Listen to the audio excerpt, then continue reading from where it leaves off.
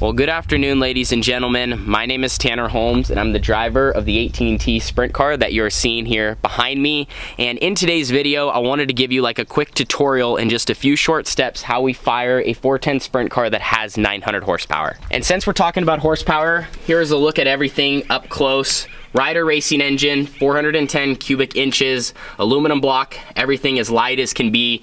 In total, this race car sitting here, once I'm in it and I have to cross the scales, I have to weigh at least 1,425 pounds. And so with all that, these race cars are unique. They do not have a starter. We can't just press a button, flip a switch, and have power. We actually have to be push started. So we got the car here, and we have what we're gonna be using for a push truck today. And so to jump in the process with step number one, we gotta kind of imagine that this is the staging lane, and Carly, my younger sister, she pushes me up on the quad and pushes me to where the car's sitting. So she's pushing me through the pits. I'm coming to a stop, and what I'm gonna do is put the car in gear by pushing this lever down.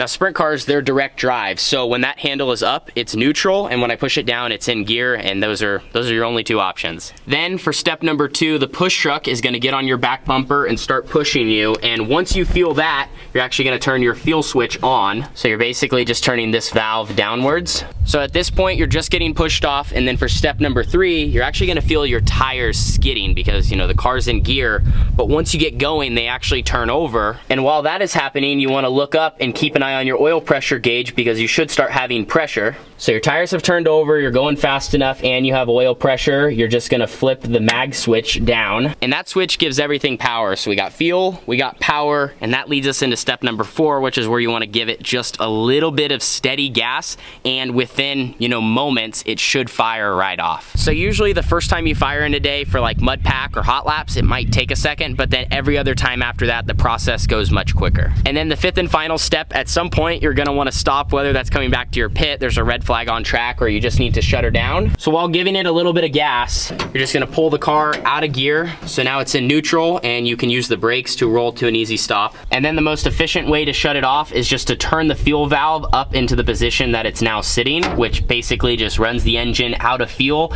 and it will shut off on its own. And then usually once there's no more power or anything and it's off, I usually just flip the switch back into the off position as well. So now that I kind of walked you through the process, I'm gonna throw my fire suit on, some of my other safety gear, and we're gonna get in the car and fire it up and kind of show you how it looks in live action.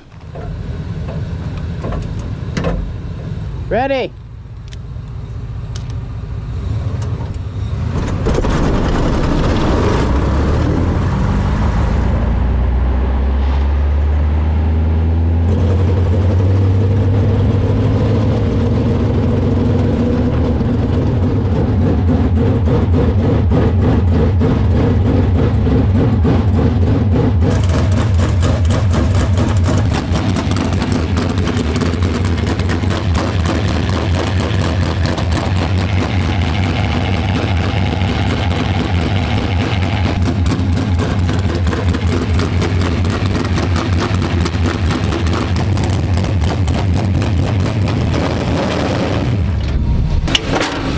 So that's the sound of 900 horsepower there. You saw it fired up easily. Luckily, we have a long driveway, which makes it, you know, makes the process not too bad. We don't have to fire up through a neighborhood or down a hill or anything. And as you heard, the sound that this thing makes is simply incredible.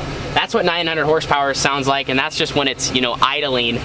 Imagine what it's like once we actually hit the gas and are running 8,500 RPM, 8,800 RPM, you know, going over, well over 100 miles an hour. But that's a look at the process of how you fire a sprint car. If you've never been to a race to watch one of these things with a wing or without a wing, I highly recommend it. You definitely will not regret it, and you honestly might not want to watch any other form of racing after you do so. But thank you guys so much. I'm Tanner Holmes, driver of the 18T, and we'll catch you next time. Deuces.